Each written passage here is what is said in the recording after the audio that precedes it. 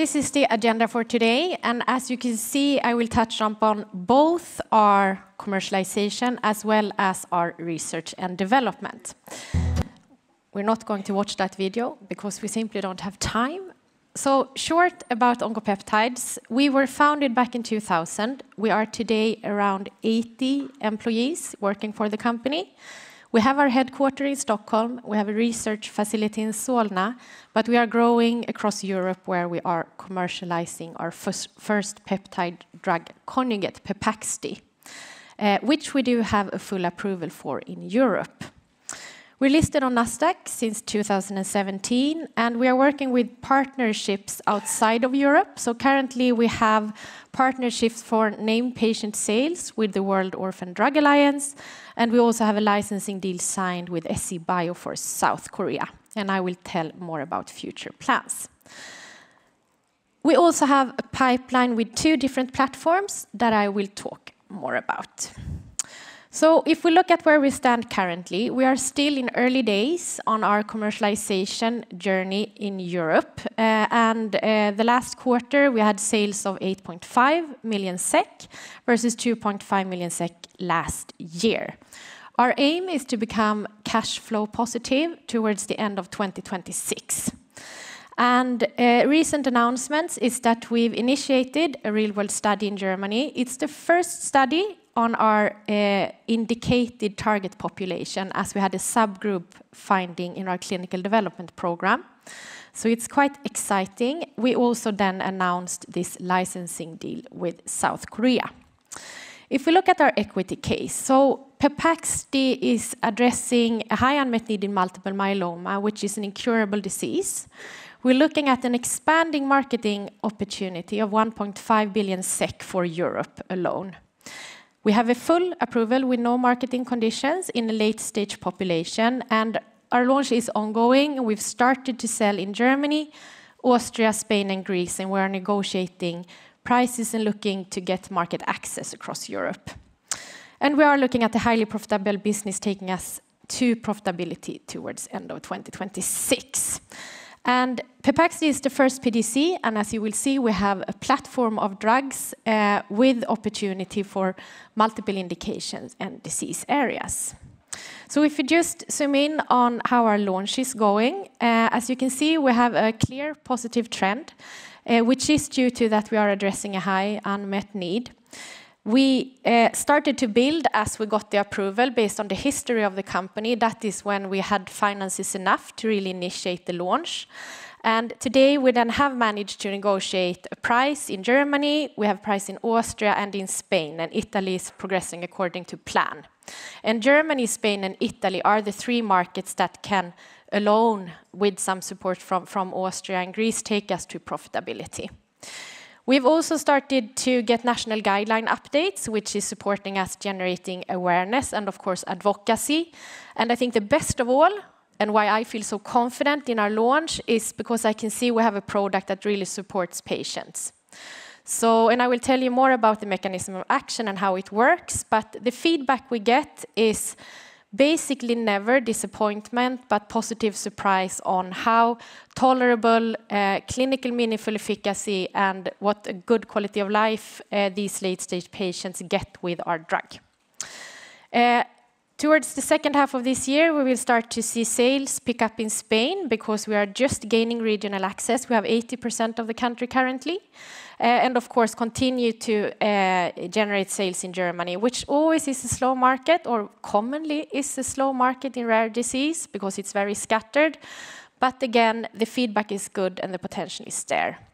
And in this delicate phase of starting to gain uptake as we are building, we are of course very focused on being cost effective and ensuring that we manage our cost base through this period of time. So if we look at Oncopeptides potential, Pepaxti is the first launch of the company, and we're building from that. So we see Pepaxti as the proof of concept for the PDCs and for Oncopeptides to enter into this commercial phase. And we are doing that currently alone in Europe, but we, as I already mentioned, are looking for partnerships in the rest of the world, and we are very focused on China and Japan currently. and we also have promising pipeline assets for the future. Just to give you more of a detailed overview on our progress in Europe. So we divided Europe into different launch phases to ensure that we are moving with a sound pricing strategy and approach.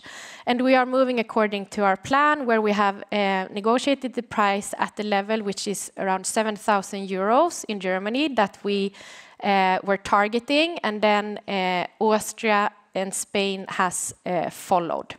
And we are in this process now in multiple countries. And if I move to the map, you can see that we are currently then negotiating also in Norway and in Italy.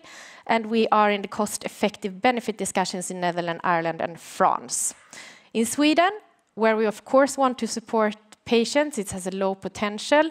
But here we are bound to seek for regional access, as we are not up for the national reimbursement process. And that we're working on as well. If we look at further commercialization outside of Europe, we have, and I think the speaker before lunch said it very well, we have realized that we do not have the muscles, the competence, nor the network to launch in other parts of the world, and that's where we are looking for partnerships. And I realized that the map actually disappeared. So you simply have to visualize a word map, and then you will see that in China and Japan, we are very focused on, for China, we're looking at the Managed Access Program that we talked about before lunch. We're also looking at further than seeking a licensing deal. And for Japan, we're looking at the licensing deal. And then we have decided for geographies where it's not that straightforward, where we don't have clinical experience, we have partnered up with the World Orphan Drug Alliance, who is an alliance of small companies that are specialized in rare disease and specialized in the named sales pathway. As we are working with an incurable disease, that you can see here, where the patients go through multiple lines of treatment and where eventually the treatment options diminish. And we target this late stage segment where we believe we can take a strong stake, and I will tell you soon why. There is an opportunity to sell for out-of-pocket or through insurance or named patient sales pathways across the globe. And we're starting there to see the demand in, for example, Middle East, North Africa, Africa, Eurasia. And should we see a demand, the unmet need that is being addressed, the clinical experience will support us to gain regulatory approvals. But our strategy is really to focus on this late stage to take a strong stake there, and that's because that is where all the experts agree there is a high unmet need and where we can make a real difference. And when you commercialize and invest, you have to do that soundly, and this is the space where the investment is at a level where we can see a really highly profitable business. So what is it then that we're launching? What is the PDC and what is Pepaxti? It's Swedish innovation, and it's basically conjugating peptides to a cytotoxic payload, making it lipophilic, and then it passively diffuses into the cell. This means that we overcome a lot of resistance mechanisms, and we don't need to rely on a specific receptor. Inside of the cell, there are certain peptidases and esterases that are upgraded in certain tumor types, such as multiple myeloma, that are hydrolyzing the compound, and then the cytotoxic payload becomes hydrophilic and released more than entrapped inside of the cell and can very effectively damage the DNA. Given that this happens very rapidly, we get a concentration gradient where more drug is then pulled into the sick cells. So there are multiple mechanisms ensuring that you get a very high cytotoxic payload inside of the cells and targeting the sick cells. And this is then translated into clinic, and I can see it with my own eyes every day when I see how we treat patients and the feedback we get, that these patients have been through a lot of different therapies. They need efficacy, they need something powerful. Commonly, they need something that is not immunotherapy because their immune system is starting to get exhausted, but they can't get conventional cytotoxics because they can't tolerate it. And that's the beauty then of Pepaxti, where they get the tolerable cytotoxic efficacy, and that is then translated into maintained or even improved quality of life, which is what these patients are looking for because they know they don't have many years left to live. Looking at the landscape and while we are focused on the fourth line and beyond, it's a very evolving landscape. Those of you who know anything about multiple myeloma knows that it's crowded. And there are 3 standard classes of drugs in the early lines of treatment that should be used ahead of Pepaxti. And there has been multiple types of immunotherapy launched that into the late line setting, but they are moving up front because that is where they can make the best difference. So in the fourth line, there is only rechallenge and Pepaxti left, basically. So I can see that my time is running, so I will briefly touch upon our pipeline before we open up for Q&A. So we have 2 different platforms. We have a spike platform, which is small polypeptide-based innate killer engagers that are where we have just selected our first candidate drug. And we also have further development of PDCs. And in the PDC space, we have OPD5, which is a sister drug to Pepaxti, meaning that now when we have a proof of concept, we have really kind of a learning experience from the previous clinical development. We can target other geographies like the US. We can target other indications like, for example, amyloidosis, AML, but also multiple myeloma in the US. We also have OPDC3, which is building upon the benefits of Pepaxti, and we have a new alkylating payload and enhanced selectivity with this drug. And as I can see that I'm over time, I will actually stop there and open up for Q&A. Thank you so much, Sofia. So people want to know about some countries. If we start with South Korea, what do you have for expectations on the market there? So when it comes to multiple myeloma, which is what we're targeting then, of course, in South Korea, is a disease of the elderly.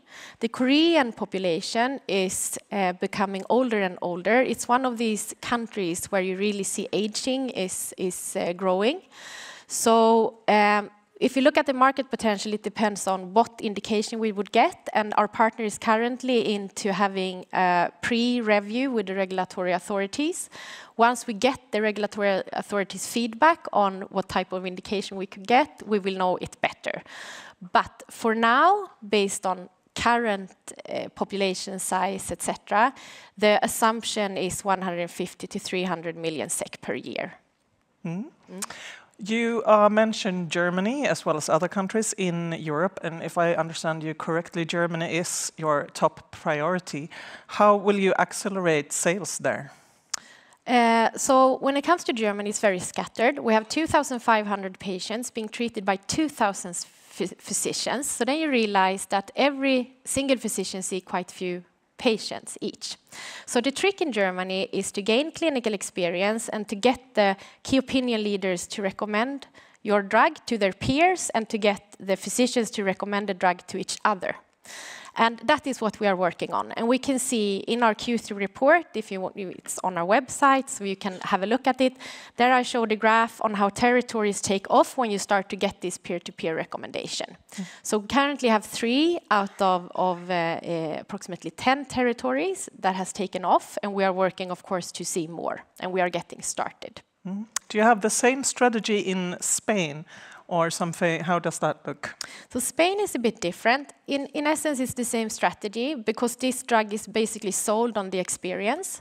So it is, again, peer-to-peer. The difference in Spain is that we did have clinical experience from before. We ran our clinical trials. We had the KOL support. So we can see in Spain that it's much faster uptake compared to Germany. So even if it's the same strategy, with a more centralized market and better clinical experience from start, it's of course a different dynamic in the market. Nice. That is the time we have for you today, Sofia, but you will stay along if somebody wants to follow up with some of their questions. Sure. Great. Thank you so much for your presentation. Thank you so much.